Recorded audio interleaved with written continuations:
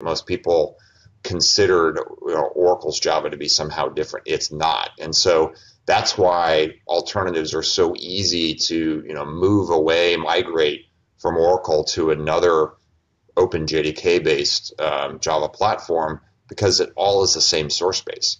The same source base that Oracle uses to build their Oracle Java product is the same source base that we use to build the Azul Java product.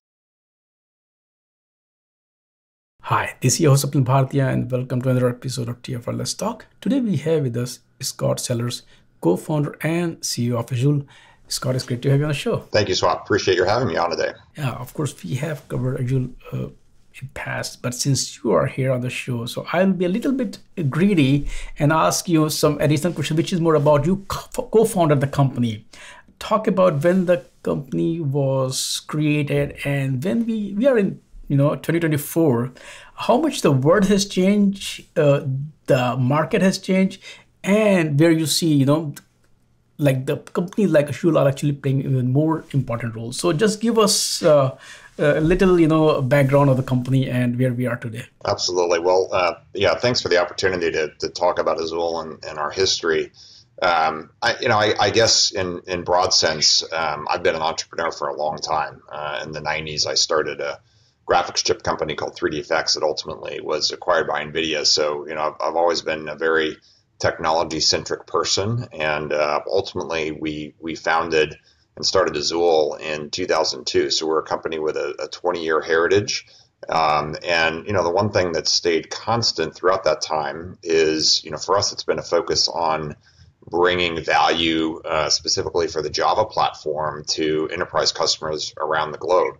And even though over the course of our history, we've changed the different types of products that we offer and how we serve the customer, the unwavering commitment for us is being the best vendor that we can for our very important large enterprise customers, as well as staying very focused on Java and really being the best vendor in our opinion that there is in terms of being able to provide Java platforms for our enterprise customers. If you look at Java is one of the most mature, one of the most used. People don't even know. So, DVD players, I don't know if DVD player, but a lot of, those devices that we have, it's all running on Java. So, we cannot even talk about that.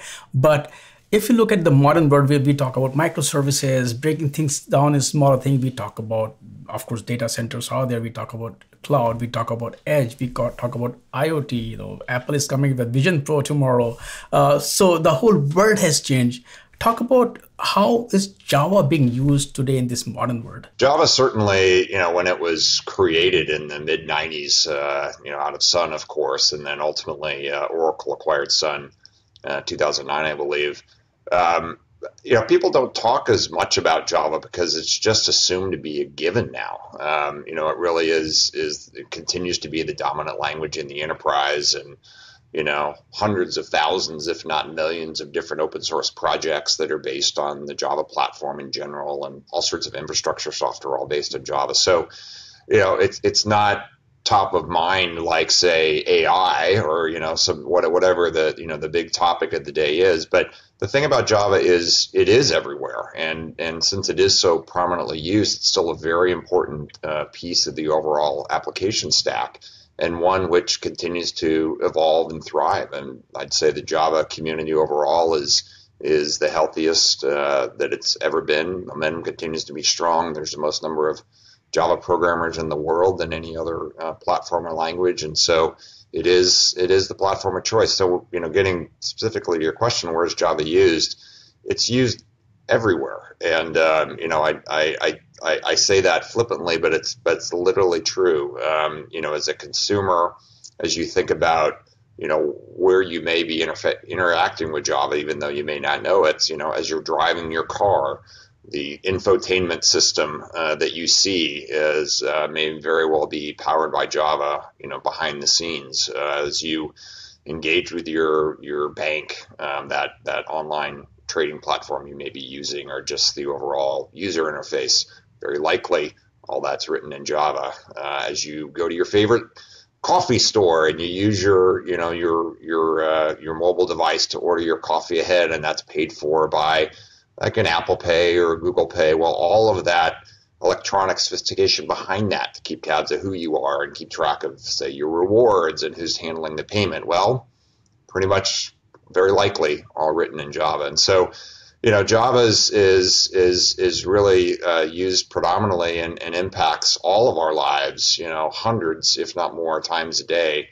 just based on the applications that are written in it and how that ultimately benefits to the consumer. And that's the case with Linux kernel or open mainframe. People don't realize it, but every transaction you make, the whole internet. So yeah, these are some of the backbones. We do like to talk about the new shiny object, but these are the technologies. And sometimes being boring actually is good, right? Being boring, being stable. Boring means stable. Boring means secure. It means reliable. Means available. And I think you're likening the Java platform to the OS is exactly right. We use that analogy quite a bit because just like people don't talk about operating systems so much anymore, it's a given, and there are every application underneath it has an operating system to run it, and just like most applications in enterprise have a Java runtime underneath to run it. So it's a very important, really critical piece of overall enterprise application software stack. You're absolutely right about the penetration of these technologies. Now, as the adoption, it's not that screwing widespread adoption, it also really depends on the licensing model and pricing models. So other vendors can leverage some of these technologies. Recently, there was a pricing licensing change, and we are seeing this kind of trend in the industry.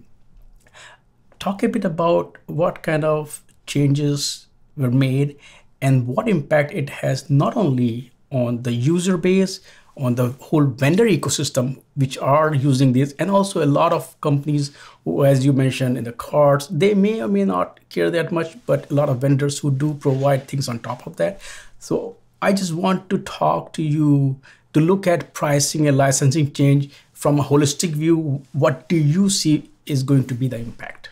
As we mentioned, while Java was originally invented by Sun, obviously that transitioned to Oracle with that acquisition. And to first be very fair, I think Oracle has done wonderful things with the Java community. And overall, I would say they have found a careful balance of a win-win strategy where not only are they making a lot of money off Java, and I'll talk about that in a minute, but they also have been very good to the community. And I think the open source community where Java is developed, which is an open source project called OpenJDK, is a thriving example of how company and community participants can work together, even though they may be competing, to evolve a technology platform such as Java. Every 6 months, a new version of Java comes out that has new features and new capabilities. Also, constantly listening to the needs of the DevOps community. And as a result of that, that is why Java continues to thrive. All that being said, Oracle, clearly has a stated intent to, make a lot of money off off Java, and they have continued to do so. And, one of their strategies is to continue to alter and change the licensing and pricing model for how they monetize Java. And as a result, their Java business continues to grow, quite favorably. Several $1 billion is sort of the rumored amount that the amount of business that Oracle does simply by selling support services and overall support for Java. What that means ultimately, though, is that as they continue to evolve their pricing and licensing strategy, it creates a lot of confusion for enterprise customers that need a supported Java platform, a fully compliant, fully backed, industry grade with 24/7 follow the sun kind of support models. And so, in any sort of technology software in general, you need choice. And I think that's really the message that has resonated with enterprise customers and enterprise users, is that Oracle is not the only game in town. And the pricing change that Oracle made last year, we're actually just coming up now on the anniversary of that change, was quite profound and, frankly, in our opinion, nonsensical. They moved away from the way that they used to charge for Java, which kind of made sense. The more Java that you use, the more you paid. That's how most enterprise software is priced and licensed. A year ago, they moved to an employee-based pricing, which really makes no sense intuitively. You could have 10,000 people in an organization, and if only a single person uses Java on a single desktop computer, well, the company is still liable and has to pay for all 10,000 employees. So it really is a very nonsensical pricing model. And as you might expect, once that pricing model was announced, there was a lot of people, throwing up their hands saying, "What is this? There must be a better way." And companies like ourselves, we're the experts in terms of being able to successfully educate enterprises as to how truly there is choice, completely functionally equivalent, very simple to migrate from the Oracle Java onto other platforms like Azul's platform. And as a result, our business really continues to thrive as Oracle continues to make changes to their licensing and their pricing policies. There was a lot of kind of confusion there as well, and sometimes not everybody can really go deeper and understand, and price change, license change, they lead to confusion.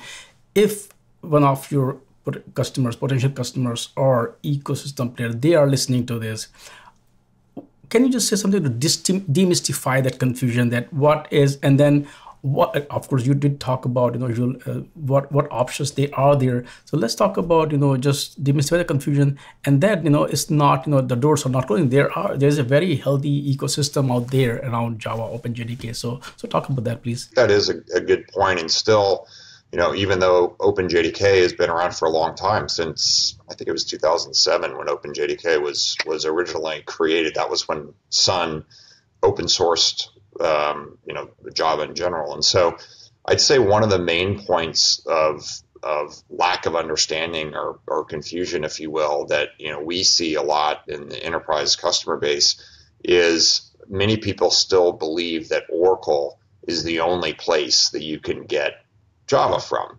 And or the sort of derivative misunderstanding of that is that Oracle somehow has a different version of Java than what might be available from others. Both of those are simply not true. And as we educate the Java community in general and our enterprise customers, all Java comes from the same place. It comes from the open source project OpenJDK. It's freely available for anyone to use based on the open source licenses that it's licensed under. And so as a result of that, there is no unique competitive advantage that Oracle has relative to any other company that's involved with OpenJDK. And that is a point of confusion because I think most people considered Oracle's Java to be somehow different. It's not. And so that's why alternatives are so easy to move away, migrate from Oracle to another OpenJDK-based Java platform, because it all is the same source base. The same source base that Oracle uses to build their Oracle Java product is the same source base that we use to build the Azul Java products. And so there's no, you hear about these terms like, clean room engineering, or you're kind of, reinventing something based on a specification. There's none of that. That's why we literally are functionally identical to Oracle, because we're using the same source base as they are. And so that's actually, I think, a very important element also for why Java has thrived, not just because we collectively as a community continue to invest considerably in evolving the platform, but because there is choice. And I think history has been very clear to show proprietary technologies typically lose. And so open technologies typically thrive, and certainly Linux is a poster child example of that. It used to be people talked about Unix or other types of proprietary operating systems. Even Microsoft open sourced pieces of Windows, which I think was an important element of why they've continued to be successful. And so open source is the way. And so I think the reason that Java continues to be so dominant is because it's open source. Enterprises and developers and DevOps teams understand they have choice. If not from Oracle, can go to Azul, can go to Eclipse, can go to other vendors that create OpenJDK based Java platforms. And that de-risks the decision for enterprise users. And I think that's a really important element when you're thinking about choosing a technology, is to ensure that no one gets locked in to a given vendor. We have kind of, especially in the cloud or cloud native, where new models are emerging. Some are saying, usage-based models. Some are talking about consumption-based models. So it's not just like, per seed model. Do you feel that, of course, Oracle is not here, so we cannot talk on their behalf or what they intend, but what kind of model you see might be ideal, not just in the case of Java, but Java-like technologies, so that the whole ecosystem is thriving, and also it's much more, as you also said, realistic, and companies are comfortable with these technologies? Or you feel that since Oracle also has a lot of experience in this field, so what they are doing is an apt kind of reaction or respond to the growth of the ecosystem? I think companies like Oracle, who commit significant engineering dollars and people to continue to evolve the platform, and Azul does the same thing, right? We spend an awful lot of money evolving the platform. Commercial companies have every right to charge for the products that they provide and they support. So that's fair game, right? It's important, and the enterprises that, of course, buy our products, they need healthy companies and healthy vendors to support those products. So it is all fair game. I think the key thing is fair, right? And so long as there is choice, and again, because of Oracle's participation in the OpenJDK community, by definition, since that is an open community and open source code, it means that other vendors like Azul can come in and offer functionally equivalent products and allow enterprises to make the choice if they want to continue to partner with Oracle and use the Oracle Java product, which also comes from OpenJDK. That's great. It may cost more, and they may not have the same support experience as they might have with smaller, more nimble, kind of more focused vendors like Azul. But at the end of the day, choice is what ultimately matters. And I think that's really a testament, to open source in general, and why we built a business based on open source practices. And I think by and large, most of the emerging software vendors of recent history have had a very strong open source mentality, if not actual open source products. Open source is fundamental to the evolution of software technologies. And so, I think it's been a win-win in the Java community as well, that allows for companies like Oracle to continue to invest in the platform, but also allows companies like Azul to also have a thriving business as a result of open source code that we can also add value for. Scott, once again, thank you so much for taking time out today and talk about this topic. Thanks for clarifying some doubts that may be there, confusion that may be there within the ecosystem. And as usual, I would love to chat with you folks again. Thank you. Thank you, Swap. Really appreciate your time and appreciate the opportunity to talk more about Java and Azul.